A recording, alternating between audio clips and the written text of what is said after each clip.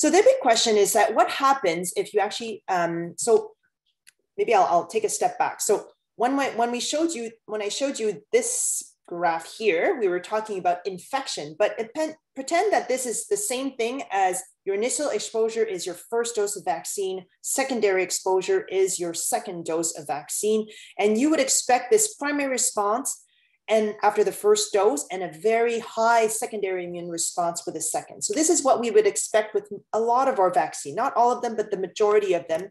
The first dose, the bang for your buck is in your first dose, but the second dose is that you want to make very robust, high affinity antibodies, high titers of neutralizing antibodies, but you also want that like longer sustained level.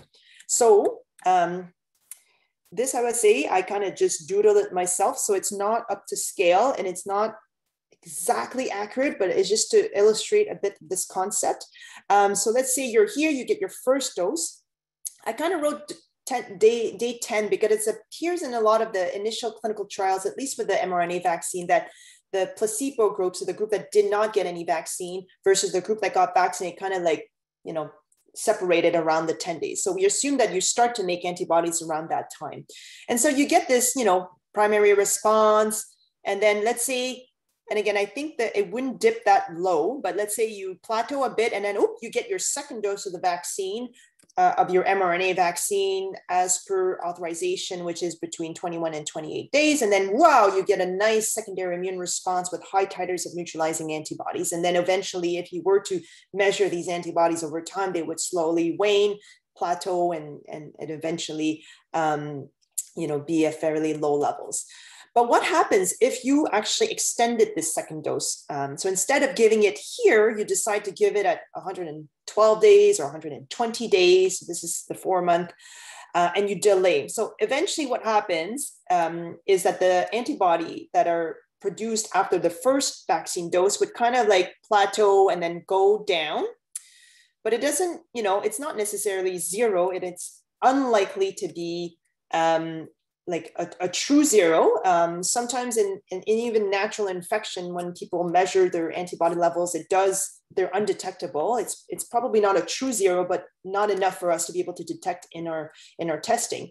But if you were to give the second dose here, the assumption is that you would still get the secondary immune response with after the second dose, you would get high neutralizing antibody titers again, because this is your second exposure again. From an immunological perspective, biologically, when people ask, do you think the first, if I delay so much, it won't work? I think it'll still work fine in terms of if you get the second dose delayed. The only caveat is that there are studies that show that if you do have high titers of neutralizing antibodies, that may help with preventing infection. Although again, another caveat is we actually don't know what is that level that you need. Is it 3? Is it 6? Is it 9? Is it 10? We don't know. So the risk here is that, in fact, if you do need a higher level of neutralizing antibodies to prevent an infection, then this is your risk of exposure. It's that time between the doses. So again, I don't think that, again, based on clinical immunology, clinical vaccinology principles, that I don't think that delaying the second dose is going to harm the effectiveness of the vaccine. I think you'll still get your secondary immune response. But, if you had to compare both, right, like maybe both are fine in terms of the antibody titers, but in general, high levels of neutralizing antibodies are more effective at preventing infection. So you might be at risk within that period if you get a first dose and then you decide to not follow public health precautions and you get exposed to COVID-19, you might still be infected.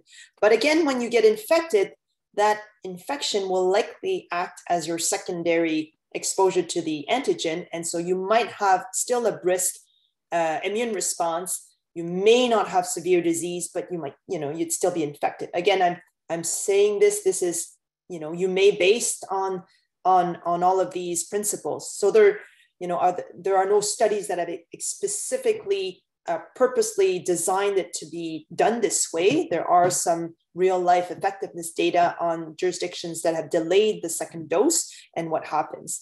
So that's just kind of principle. So I hope it kind of makes sense to you.